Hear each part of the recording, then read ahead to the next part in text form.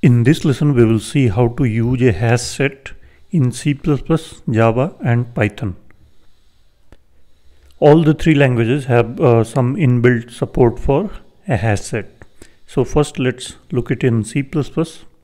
So in C++, you need to include the unordered set header, and then you have to create an instance of unordered set, and you will define the type here. In this case, we are storing values of type int. So we are specifying int here. So unordered set of integers, and then we can insert multiple keys into it using the insert method. So now the hash set has one key, that is 6. Now it has 6 and 9.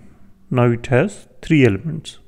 If you insert 6 again or any of the existing keys, it will not take it since the keys are unique.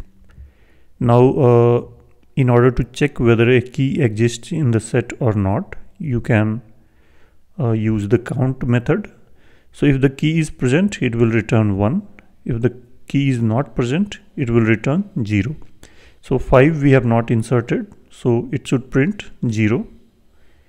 But let's print a key which is present, for example 9. So in this case it will print 1.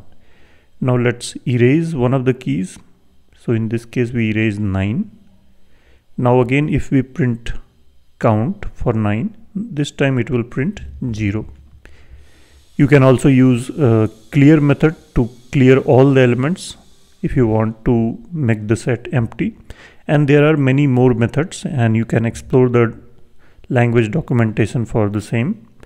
Here I have mentioned the bare minimum methods that you will need to work with the hash sets in different languages. Now let's see the same example in Java. So we will import java.util and we will import everything. And then here we have this hash set class, and here also we are specifying the type, that is integer, and new hash set of the same type, and then we can add it. So in C++ we had insert, here we have add. So we will add the same keys and we will print using the contains method. So if the key is present, the contains method will return true, otherwise false. So in this case for 5 it will print 5 false. For 9 it will print true. Now we remove 9 using the remove function, and now it should print false for 9. So it should be 9 here, or that was to demonstrate the example that 9 has been deleted. So make a correction here. Now let's see it in Python.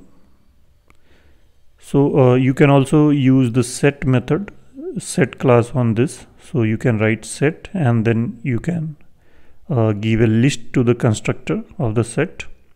But let's take the simplest form, that is hash set, and then you have these two curly braces, and these will be treated as a set. So now it is initialized with 2 elements. We can add more elements using add method, and then we can print if the key is present or not using in method. So 5 in this hash set. If it's not present, it will return false. If a key is present, it will return true. Now we remove a key using the remove method, and again if you check for the presence of key 9 in this hash set, it will return false.